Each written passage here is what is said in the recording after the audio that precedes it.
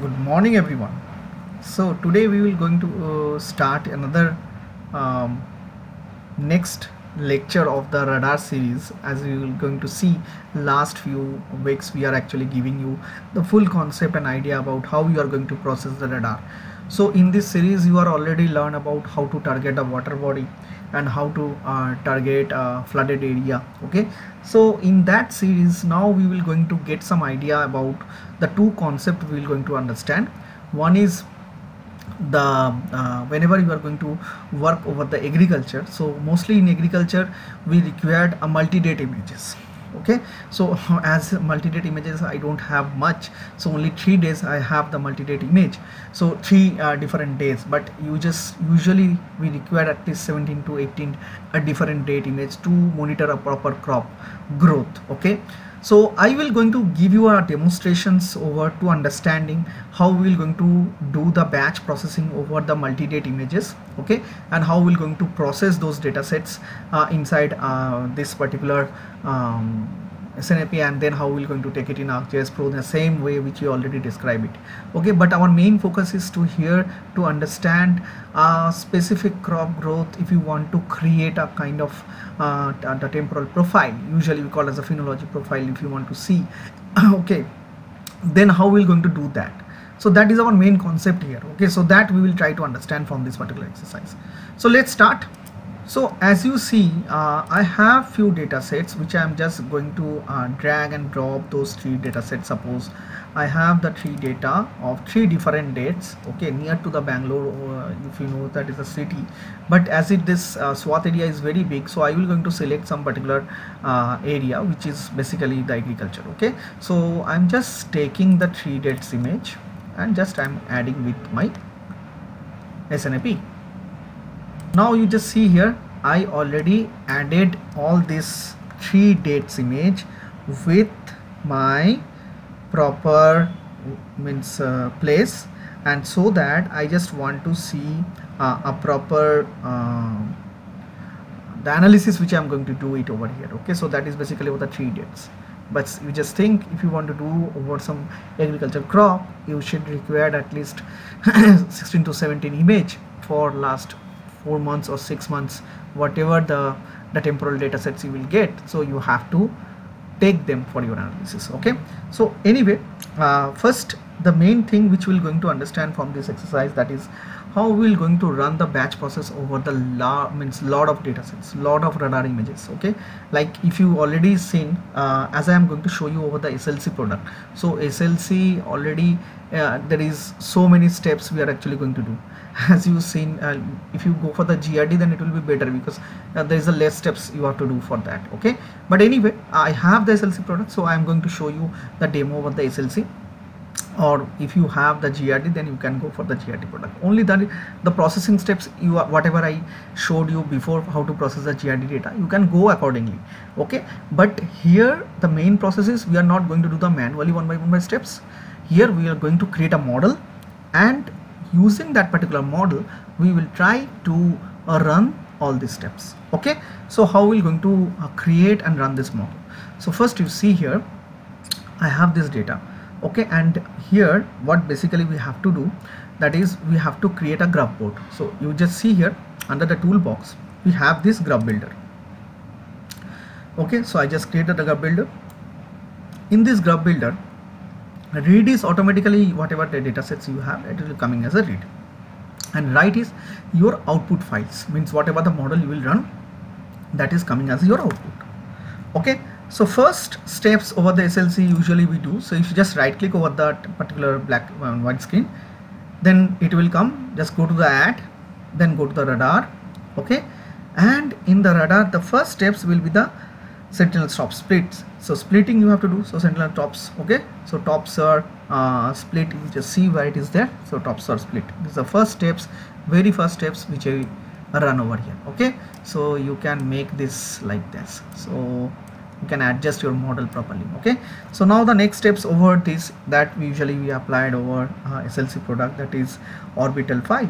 Okay, so just right click on this, go to the data. Okay, go to the radar and see apply orbital file. These options will be there, so click on that.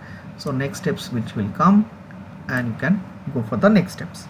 So next steps after orbital file, what you have to do, that is the calibrations. Okay, so it is just like a repeat. Okay, whatever class I did for the last 2 weeks. Okay, so that is basically you will get an idea about what are the steps I am doing single, but now it is a repeat of all those things so that you can understand very clearly here also.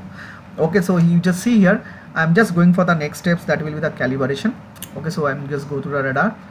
Okay, so geometric, and we have to see radar radiometric, and we have the calibration. So I'm just clicking on this, and now I have the calibrated window. The next important step over the calibrations, the next steps which we usually do, that is the debusting. Okay, so to clearing the lines over this image, radar images. So radar, Sentinel-1 tops and Sentinel-1 tops debust. Okay, tops are debust. So I'm just selecting that. Now it was fine. The next important thing which you have to do, because the radar images is not will get a square pixel, so for the square pixels we have to convert it in a multi-look.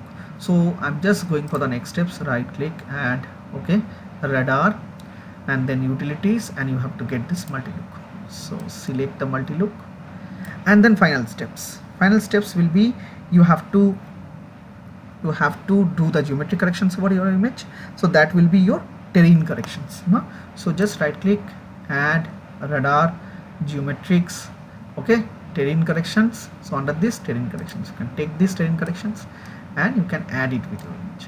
Okay, so you can make it like this, no problem. Okay, so now one more things which you usually do, that is linear 2 dB transformation. So you just right click, add radar. Okay, so you have to check the full model where it is. Okay, so that is we are going to do it over here. Okay, so for this you have to go to radar. Okay, so and you just see not an optical.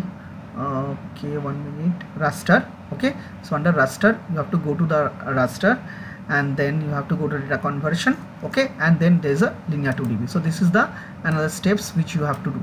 Okay, so now the main question is how we'll make a connection between all this total model. So you just see here, this is a red thing will come, you just in and drop it over the next steps. Okay, so like that you have to connect all the steps one by one by one. Okay, so I'm just doing that. Okay, so I'm just doing that.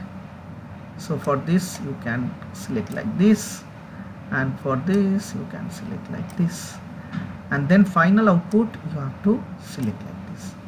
So this is basically, it will connected all the models together, and you just see here under this you will get to see all the models here properly. Okay, so you can able to see all the models properly. Okay, so now here also you can select it accordingly over the full images, whatever the batch process you want to do. From here also you can manage, or whenever I'm going to do the batch process, that time also you can adjust all these parameters. Okay, but this I'm not going to run. So what I have to do, I have to save this model. Okay, so how we're going to save this graph builder, or you can say the model. So you can click on this save option, and wherever you want to save now. So this is the graph builder. I'm just giving a name as the agriculture, suppose. Okay, so that I give a name, and I will save this. So this is how I just saved my model. This is the SLC product I'm doing. Okay, so it's not a GRD products. Okay, this is a SLC product agriculture model which I just prepared it. Okay, so if you just see here now what we will going to do. So once you save it, see the model is saved. Now I have to do the next steps. So that is basically we are going to do the batch processing over that. So that tool, you have this batch processing option. Okay, the first things which you have to do, that is you have to add all these parameters. So simply click on this plus button. So all the different dates whatever you have, okay, so that will going to add with this particular image. Okay, so now you can go to this load graphs, and whatever the graphs you are prepared now, so select it and click on OK. So now it will going to add all the information. Just see here all the informations it will going to add with this particular graph. So first things, see usually for the top charts what we usually do, we are taking that particular the parts where we have the agriculture. So here three different parts here in YW mode. Okay, so usually I go for the, so this is for the Bangalore city, and this is, we have the separate outside the town of that particular area. Okay, so that I'm just selecting it. If you want for the both polarizations, then you can go for it. Okay, but yes, okay, I'm taking the both polarization as of now. Okay, and then you can go for this bursting. So usually we, as you seen in my last classes also, I did this for the 4 to 8, so I'm just taking the same thing. Okay, this is the first things which we have to do. Next is your applying orbit. Okay, so, or you can say, you can check properly. So this is first one, then it's the apply orbit. Okay, so apply orbit, what you have to do it here, you need to select this one, do not fail, okay, the new orbital file, so that you have to check on. Okay, then you can go for the next steps. Okay, like calibrations, obviously, I think. Okay, calibrations, so you want to apply the calibrations over the both that particular sensor, like VV and ZH for polarizations. Okay, so that you select, or you want to calculate the sigma naught, so that only I'm just selecting it. Then come to the debust. You want to apply over the both polarizations, that you check. Multi-looks, you can change your parameters whatever you want, or else I am just giving this range look as a 4 and azimuth is 1 for this purpose. And then the terrain corrections, so whatever the terrain corrections you want to apply, so that basically the DEM, using the DEM, that is SRTM DEM, that only I am just applying it, I am not changing anything. And finally I am changing it to the linear to dB. Okay, and the output, final output, so final outputs, wherever you want to save, you can select that particular locations. Okay, so usually first things which you have. So as you seen, now I already given all the steps as I showed you for the last file, and finally we are actually going to save all the data in this particular locations. Okay, so let's wait for results, and we will going to see the next part. Okay, so as you seen, now my all these processes, whatever I did the batch processing. Okay, if you see the lot of steps, okay, just it will give you within a 6.25 minute all the results which will come, and it will, the final results is actually shown here. So if I close it, okay, so and you just check, these are the final results of the outputs. Okay, so these all are corrected, okay, like geometrically corrected data. Okay, so of that particular radar band. So if I just click on this any band, okay, so you can able to see for this band, for VV, you can able to see this is another VV bands of that, and this is the last one, there is another band of the VV. So all these VV bands are opening separately. Okay, so what we need to do, we need to do the stack of all these three different dates bands. You can able to see these are the 3 different date bands. Okay, 3 different date bands, so that we have to do now stacking. Okay, so then we can get a comparison, we can create a color composite over the SAR images. Okay, so there is a different way to creating the composite, so that we will going to see how we will going to create a composite with the different bands, and how we will going to create a composite of different dates. Okay, so let's see the next part, how we will going to do that. To doing the stacking, you have to go to this radar, okay, code registrations, okay, and you can see here stack, then you have this tool is called create stack. Okay, so before actually doing these steps, see if I click on this plus now, so all the data sets which will come out. Okay, but we didn't require all this data, so whatever data sets you just required, okay, so what you will do, you just make it only those data sets be here. Okay, so click on all these 3, okay, and then close these 3 products. Okay, so whatever your left products will be there, you can use it for the creating stacks. So go to the radar code registrations, okay, stack, and click on the create stacks. Okay, and under this you have options, click on this 3, add the 3 dates. Okay, so you just see 31st Jan, 27th October, 12th Jan. Okay, so like that it was there. Okay, so you can make it like this, and then what you have to do, you just need to go to this create stack. Okay, it's create orbital stacks, and you can change this to the product geolocations. Okay, so this is, you have to make it the product geolocations.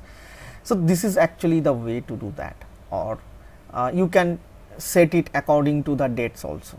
Okay, So during the saving, what you have to do, that you just remember that you just see your locations wherever you want to save your data, that should be in a perfect place.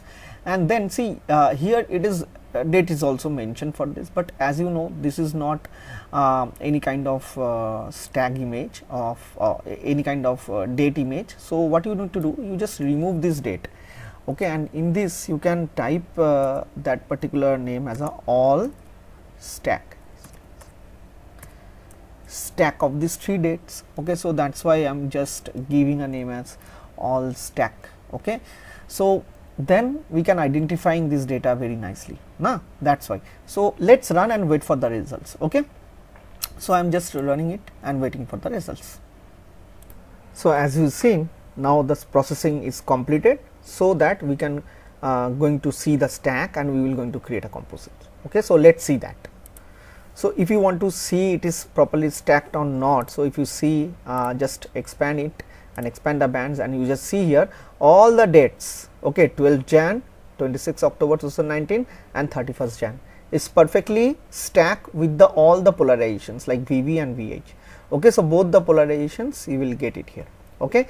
So now we will going to see how we will going to create a composite from this, okay. So let's see that, okay. So to creating this color composites, what you have to do it is it you already seen in my last videos also, like we have to go to the windows, okay, and then we have to open the RGB image window, and in image window you just see here already the VH of 31st Jan is selected, VV of the 31st Jan 2020 is selected, okay. So this is first composite we are going to create in a single date with the different kind of polarizations, okay. So we are going to create the composite, and you just see here this down one, we can make it one more means kind of a band, which is actually the difference band between these two, okay. So let's do that and we will see how we are going to create this difference band, okay. To creating this difference, you just click over this one, okay, and you just see you need to remove this one, click on the difference and select this one as a VH, and you can select this one as a VV, okay. So now click on OK, you just see expression is valid. So if expression is valid, so simply click on OK, and you just see you can very nicely create a composite over the band combinations which we are actually did for the VV, VH and the differences between the VV and VH of the same date, okay. So this is we are actually creating with the same date composites. Now see here also you can see agricultural land, different variations we will going to see. But now there is one more things which we will going to check, that is the how we are going to create the same things over a different date, okay. So let's see how we are going to do that, okay. So this is the one kind of polarizations you are actually one kind of composite you are creating. So now you want to create one more composite, so that you can create from here, okay. So you can go to the windows, open RGB windows. Now this time you can create with the different dates, okay, but same polarizations value you can take as a considerations, okay. So for that, suppose I am just going to take the first band as suppose the 12 the VV I am just going to create, okay. So first one I am just taking the 12 Jan 2019 this date. Second one I am just going to take 27th October, okay, VV 2019, okay, 27th October VV 2019, 12 Jan 27 October 2019, and now this one will be the January 2020, okay. So the same VV, see all the 3 VV bands, okay. So that's I am just taking it as a considerations. So simply click on OK. So there is another kind of composite you can able to create over it, okay. You just see here, okay. So different date, and you can able to see a different kind of composite over this particular bands, okay. So this is the way of how we are going to create a composite over different dates and over a different polarizations, okay. So now we will see the next steps also. Now the next things which we are going to do, we are going to create a kind of time series, okay, and we have to see for the each pixels how it is growing and this sessions is actually going up, okay. So for this you have to go to this view toolbox, okay, and then you have to go to this time series options. Okay, so see, this time series actually came. So what you have to do, you have to add all these things from here, as we have already run it, that's why it is showing like that. Okay, so or else you have to add all the bands, and then you have to stack this that stack band is also coming with this actually by default. Okay, so what you have to do, you minus the stack band and you have to click on apply and okay.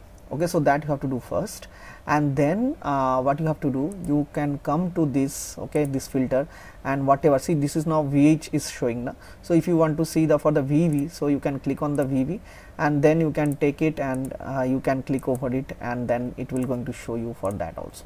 Okay, so that is the process actually, how we are actually going to take, see here now, see, it is coming over this particular you can say that particular pixels, but as my dates are less, okay, so that's why this curve is coming so stiff.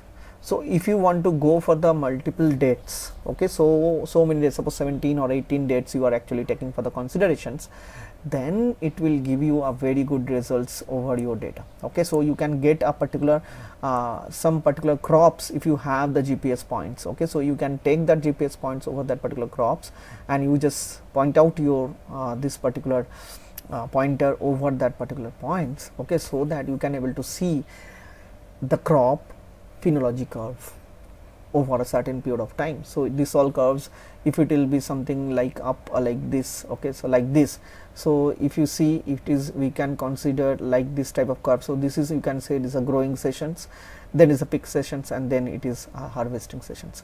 So curve phenology curves will be coming like this way for a different crops.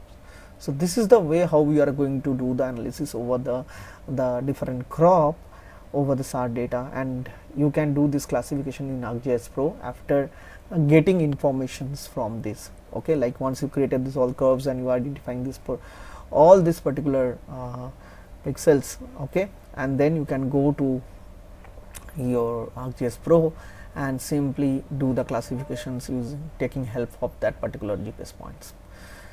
So that's all from my side. So I hope you will like this video. So I am just requesting you, if you like this video, please give like and subscribe my channel. So I will come with so many interesting lectures in the coming days. Thank you very much.